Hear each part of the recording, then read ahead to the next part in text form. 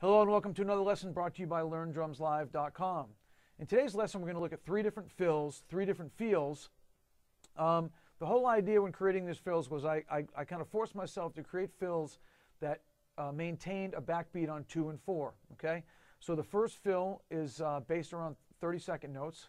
Okay, the next fill is based around 8th note triplets, and then the final fill is based around 16th note triplets.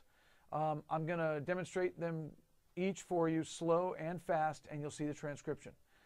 So without further ado, let's get started.